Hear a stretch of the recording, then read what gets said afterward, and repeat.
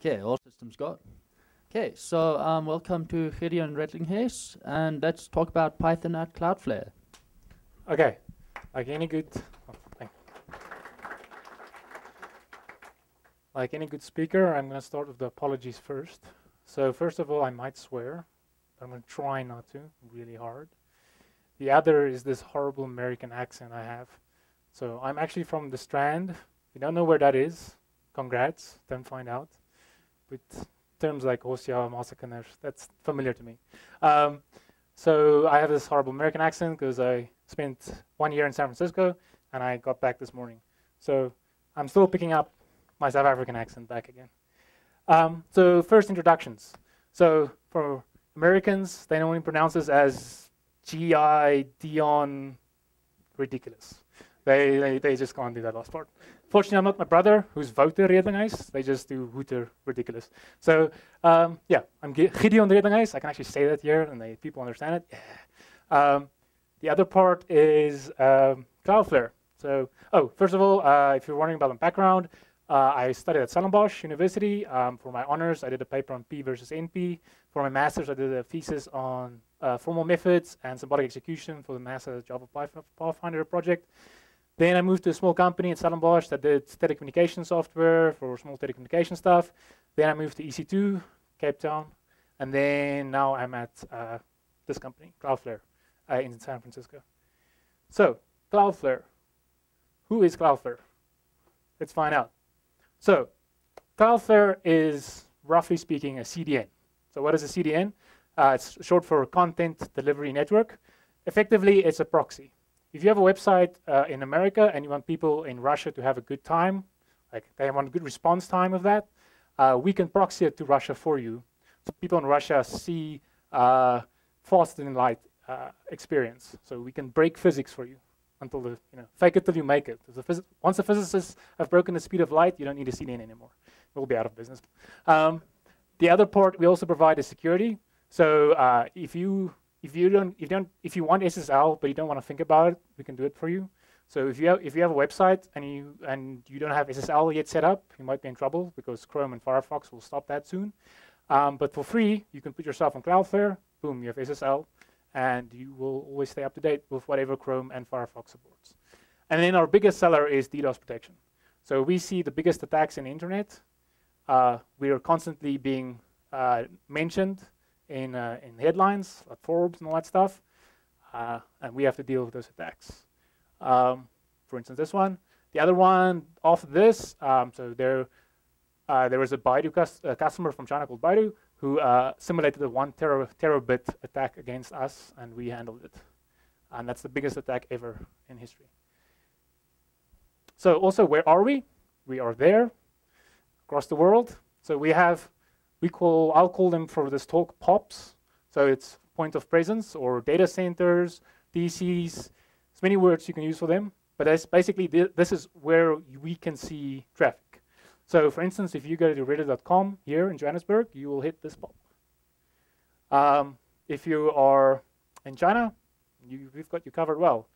And we also grow these things at roughly 1 a week. We add 1 a week. I think we added 1 while I was in the air, so this map isn't up to date. Things that are new on this map is we didn't have a Middle Eastern presence last month. We now have 4 POPs. This was empty about a month ago. That's full. So yeah, so we're growing really fast, and we have to keep up with the times. So also, if you're wondering who's using this, some of our customers are Reddit, DigitalOcean, FBI, Donald Trump, and Jeb Bush. So if you keep up to date with your American politics and you visit their websites, you'll be going through us. So what problems do we face with this network of ours? Well, we need to provide the best product and not break the internet.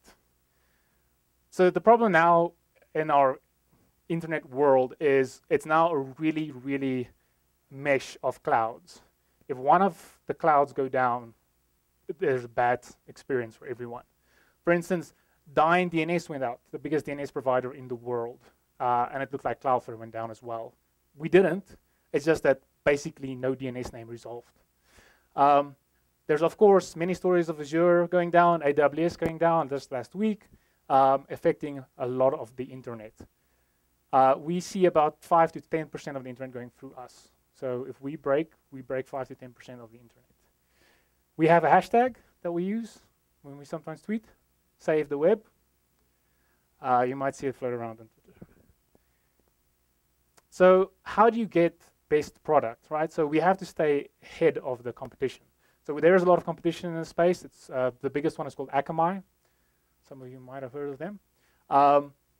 But yeah, we need to stay ahead of them. So the first problem we have is no product stays the best on its own.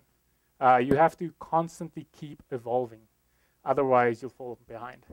So one of the ways of evolving is you need to create something, test it, and deploy it. For creating things, there is many business words I can use, synergy, agile, all that kind of stuff. I won't. But mainly my talk will focus on the tested and deployed part. Because I personally feel that if you give great tooling when it comes to testing and deploying, the creation part becomes easier. Yeah, and then there's a nice Dilbert comment for you guys. So the tools I'm going to talk about is two tools called Salt and CF Setup. Both of them are written in Python, not these two. I apologize for the confusion. So yeah, does anyone here use Salt? Okay, so I can't just BS my way through this one. So first of all, Salt. What is Salt? And I just lost network. The Wi-Fi just went down. No.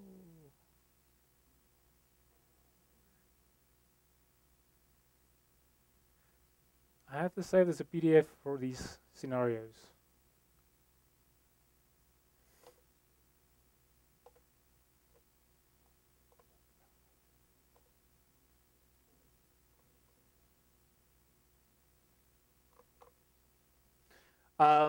Basically, Salt is a configuration manager. What is a configuration manager? To summarize, it is something that you use to decide how a machine should look like when it boots up. So with Salt, you will say that, oh, when this machine boots up, I want to see this software on it at these versions, please. We're running this software. The way we express our configuration, we use YAML and Jinja templates. Also, we have to obviously encrypt a lot of our data, and we use GPG for that.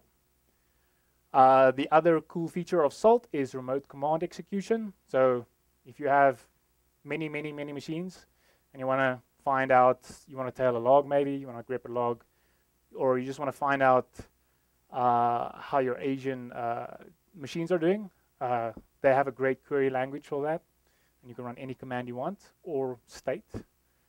And Salt claims to scale up to thousands of Salt minions. And normally in a kind of default setup, your setup will look like this. So you have one central Salt master and many Salt minions, normally one per physical machine, and they all communicate via 0MQ, which the previous talker covered. So my talk actually covers the problems and how we dealt with them in Salt. So what's actually cool about this conference is we are all Python people. And some of these problems aren't properly solved, and it's all in Python, these problems. So there might be some cool Python libraries that either I or the Salt people are not aware that we should be using. We're maybe using something wrong. Actually great to get feedback on figuring out how to use Salt better. So first of all, Salt by default stores. So okay, first of all, what is a job?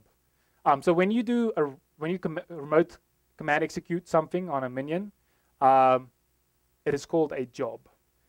So you say, cat a file for me, please, on all the machines. So Salt will keep track of the command you sent and the return sent from every minion. And by default, Salt will store that in many files and directories on your Salt master machine. This does not scale. This does not scale at all. Our machines, they just get pegged on a hard drive, just writing out many files. So either you do a file system optimization, or you just move away from doing files to going to Postgres or some other amazing database. They're all amazing, right?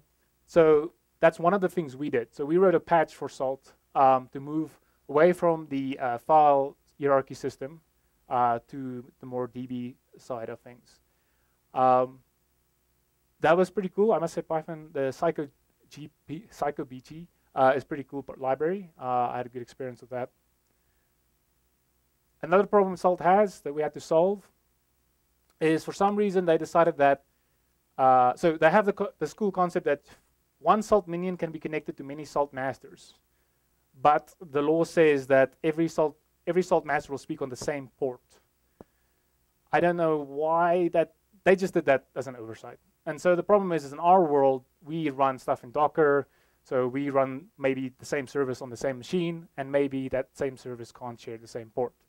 So we had to write extra patches for them so that they can support Salt masters on separate ports, which is really weird because Python encourages you to express stuff as addresses, like many sane languages, where you specify the protocol, TCP, the IP address, and the port number.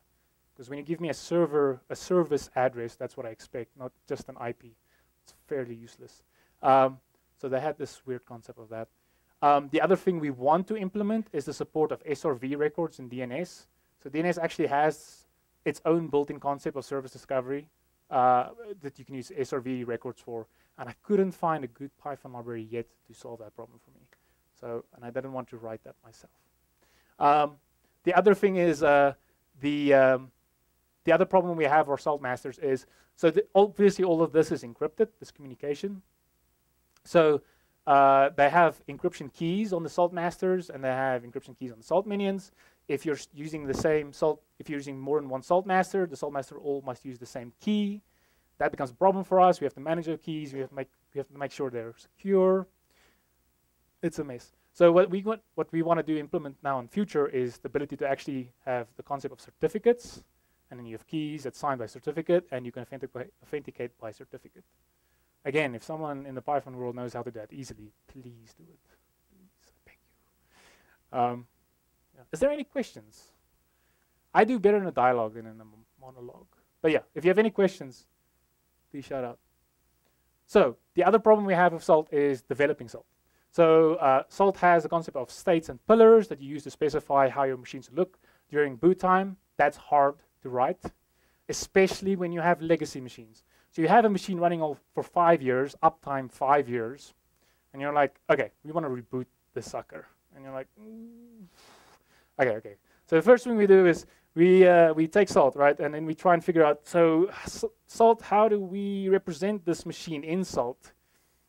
And you take your best shot and your best guess. And then you try and boot, obviously, other machines up beforehand and see if it spins up the same way, and then you may be there.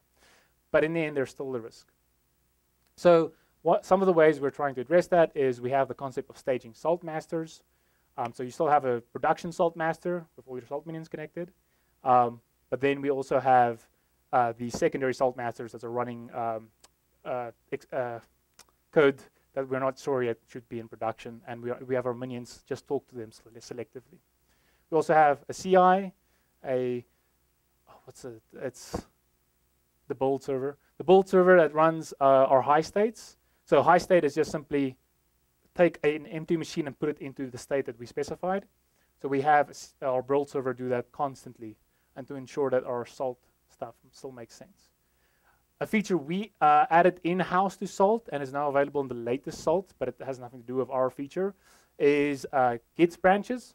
So you can specify your states and your pillars in Git, but then you can also fork off branches, and you can ask Salt to please use the branches of your states and pillars, and that makes it very easy to develop states and pillars. And then obviously, we can also use Docker containers, and I will elaborate on that further later in this talk. So one of the problems we have as well, another problem, so many problems.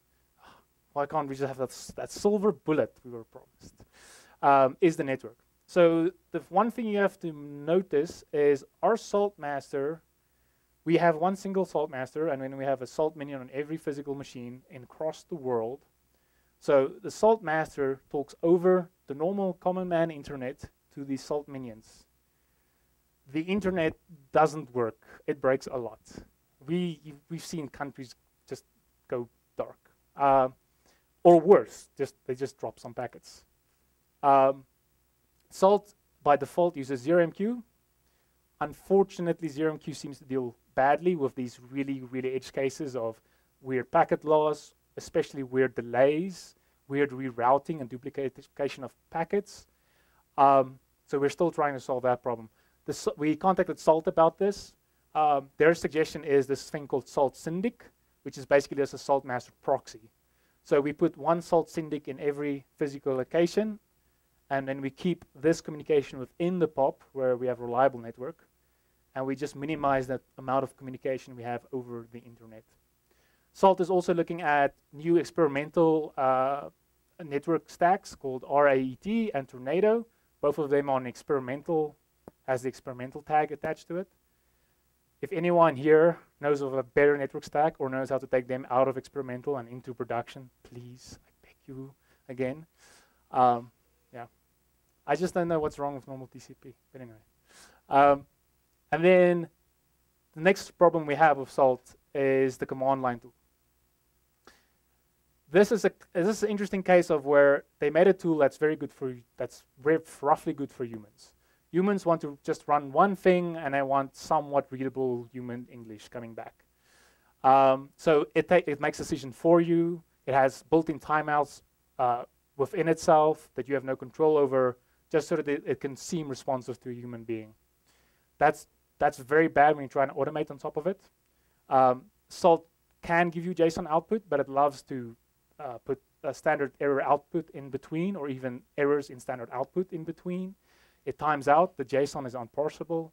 Yeah, it's not the greatest. So we've actually rewritten all of this into something, an internal API we have on our side. And we have a tool called Deployer for now, which does all our deployments using this internal Salt API. And then something we're playing with now that I'm super excited about is something called SaltBot and HipChat. So for those unfamiliar, HipChat is a chatting service for your company. It's like IRC, made by Atlassian, the guys from Bitbucket. So HipChat, you'll have a channel where you can speak to SaltBot, and SaltBot will speak to Salt for you. So in a common channel for everyone, you can see what people are doing with Salt and what they're getting back. And so you can audit yourselves if you're using Salt in the appropriate manner. So the future of Salt that we're trying to push for within the Salt community is see if we can improve the command line tool. That's a huge problem for us. There is the key management problem. So for some reason, they don't do certificates. And then we need to figure out how to make it work across the internet in all corners of the globe, because we have our POPs everywhere, including Johannesburg. And unfortunately, the internet sometimes goes down in Johannesburg as well, and I get sad. It's like, come on, guys. Come on, represent South Africa. So the second tool, CF Setup. So this is an in-house tool. It's not open source. Unfortunately, I cannot show it to you, but I can talk about it. And hopefully, maybe someone will get inspiration from it and write an open source clone of it.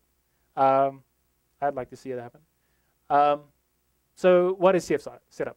So I think everyone's probably used Docker, right? Or like played with it or did the tutorial, right? How many? A few people. Yeah, so Docker is a word that, you know, people use to solve everything. It's like, you have a problem, have you Dockered it yet?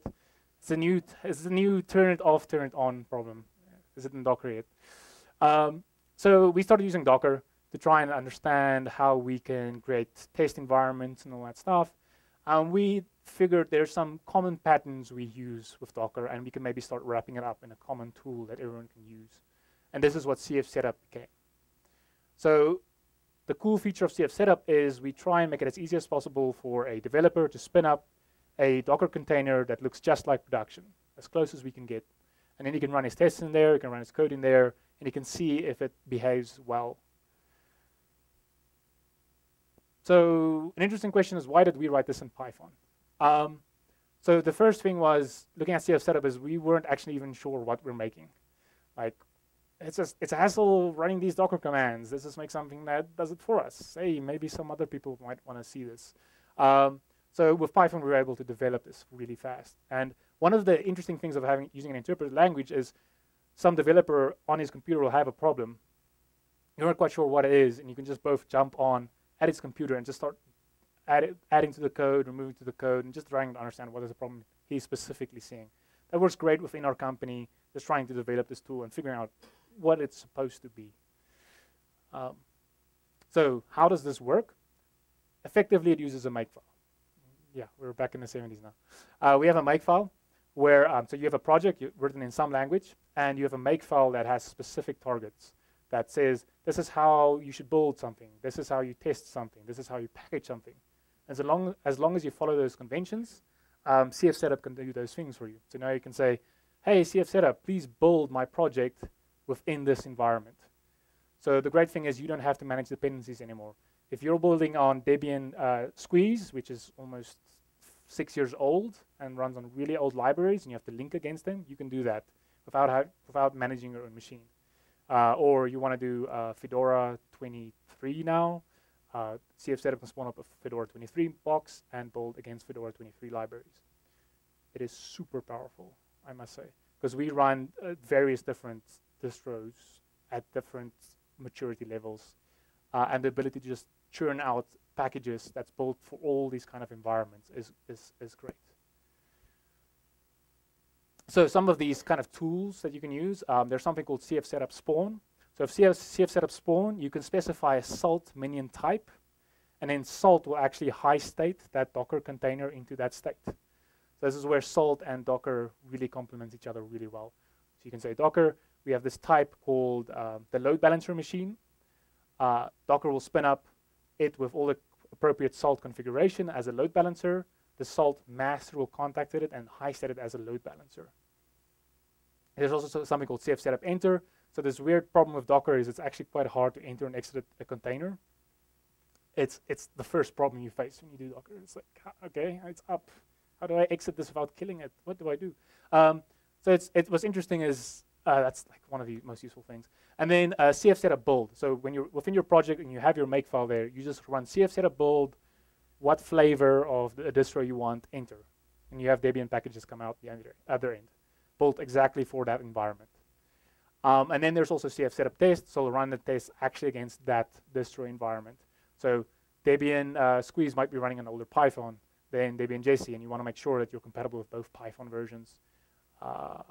In my past, I've had to deal with a lot of Ruby incompatibilities, and so this also helps making sure that you're as compatible as possible across all the environments in your production. So some freebies that this tool gives us, it spins up an apt and local DNS container as well. So you actually have your own repo in your environment, and you can register your own Debian packages. You can modify the Debian package manager as you would like to see how your stuff will react, and then also you can modify the DNS as you want and take complete control of your environment. These freebies are actually called appliances, and so CF Setup has all these concepts of appliances. The other cool thing as well is when you do a spawn, it doesn't have to be a salt type. It can also be a Docker file now. So you can either specify your container as a salt type or as a Docker file. So what is some of the major benefits of this? So we have some interesting projects that have some really cruel requirements or just insane requirements. ZeroMQ is one of them. Trying to build ZeroMQ, I salute you. It's really hard, and it's very different based on the distro you're building it. And even Debian struggles to package it.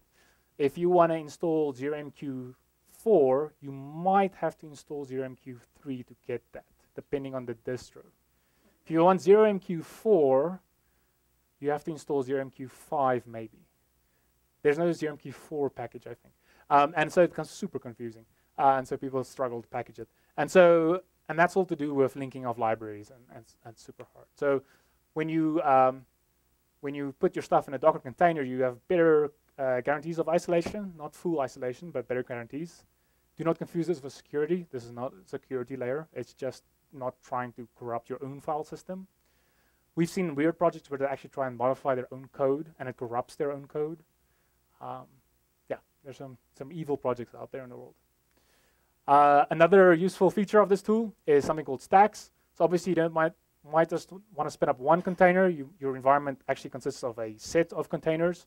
For instance, a load balancer, an Nginx container, and a Postgres container. You can specify that as a stack, and CF Setup will spawn that all together and try and manage it for you. So, a quick side note about Python and Docker. So when this project started, Docker Py was before version 1.0. And the experience of the developers at that time was it's completely broken. They found it really, really hard to work with. The other thing as well is this is just a wrapper above the human that was doing the Docker commands. So we actually just fork out to Docker. And you can actually see the exact Docker commands we're using. And you can reproduce it yourself if you want to debug what CF Setup is doing. That's super useful. I don't know, I'll get touched on the next slide. Well, yeah, next slide. Is Docker regresses in a really weird ways between versions. Especially if you start running Docker in production, good luck. We do. If you upgrade from 1.7 to 1.8, you will see differences in behavior. You will see the startups different. You'll see it starts up differently. For instance, if you're on a distro now that uses Firewall D, no, you basically have to stop Firewall D. It doesn't work. It doesn't support it anymore. If someone is running AC Linux, good luck. That actually started working recently, but I think it broke AppArmor or something. It's Docker versions are hard to manage, and that's still one thing that we're trying to deal with using CF Setup and see if we can deal with those problems. So the future of this tool and internally into our company is we're just going to try and add more appliances, try and get it even closer to production. So one of the things we do at CloudFlare is we build our own kernels. Docker doesn't really give us that ability to simulate our own kernels, but we'll try and see what we can get. And then also every developer runs this natively, CF Setup, and every developer's laptop is on a different distro, a different OS, with different libraries. And it's insane the amount of problems you see Docker has. Like, someone's running Firewall D. Why? Why are you trying to be secure? Don't. Someone's running AC Linux. No, that doesn't work with Docker anymore. So yeah, it's hard. It's hard to manage Docker. So the conclusion is with Salt and Docker together, we're able to write and test our code much faster than I think we were ever before. We might be able to keep up with the internet, unlike a certain team was unable to keep up with some other team. Because it's very important. It's super important to be able to have confidence in your production environment or your testing environment and in your deploying environment that it's safe. Any questions? Great. Could I have a volunteer to run the other mic? Cool. So, questions?